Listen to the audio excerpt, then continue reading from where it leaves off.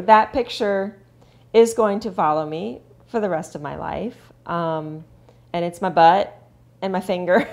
But if that's what this nation needs, then I'm happy to be that person.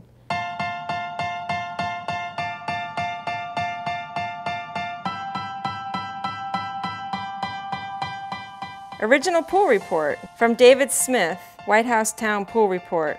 Motorcade departed Trump National 312, passing two pedestrians, one of whom gave a thumbs down sign. Then it overtook a female cyclist wearing a white top, cycling helmet, who responded by giving the middle finger. I'm a single mom living in Sterling, Virginia. I've always been cognizant of the politics that's been going on in our country. I started to pay a lot more attention when I realized that Donald Trump was actually going to be the nominee. And then after he was elected, I started doing what a lot of people do, and that's like, I'm posting on social media, this is terrible, look what he did now.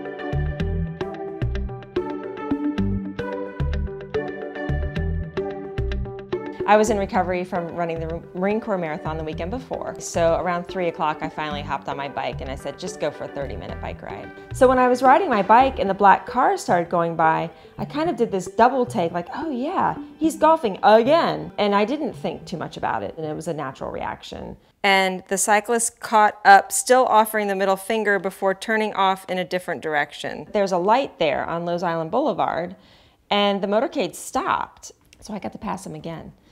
And I flipped him off again. When I got home, we have a family group text. And I said, hey guys, I just got to go past Donald Trump on my bike and I flipped him off.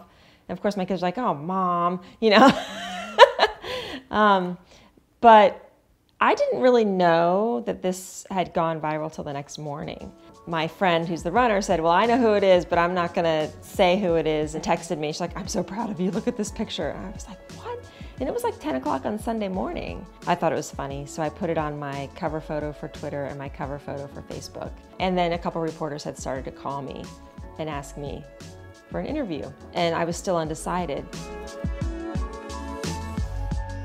So Monday, I went into HR and I said, have you seen this picture? No, that's me. And HR said, well, you're allowed to ride your bike and just don't talk to media on company time. I thought, okay, great.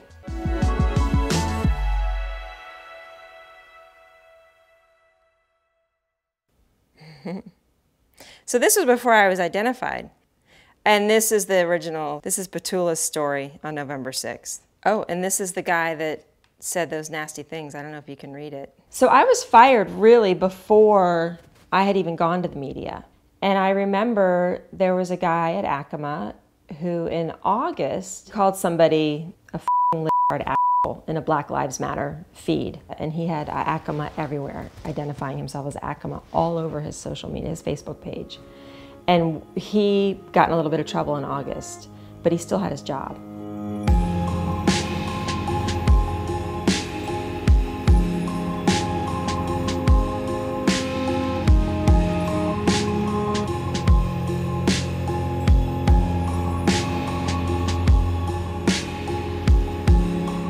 You should be allowed to express your opinions, even if you do work for a government contractor, and then especially if you work for the government. I think that, you know, if we don't have the freedom to examine the folks that are governing us, then we lose our democracy. The freedom of speech is there for a reason.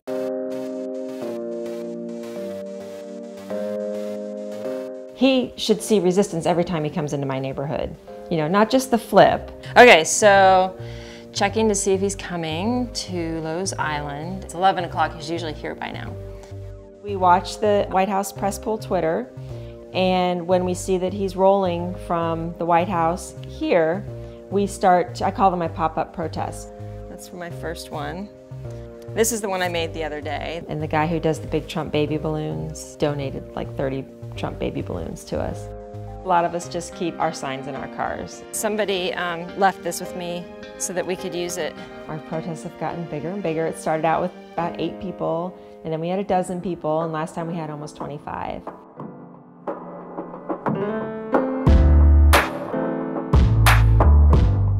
We're a blue county. So why do we have a 6-3 Republican majority on the Board of Supervisors?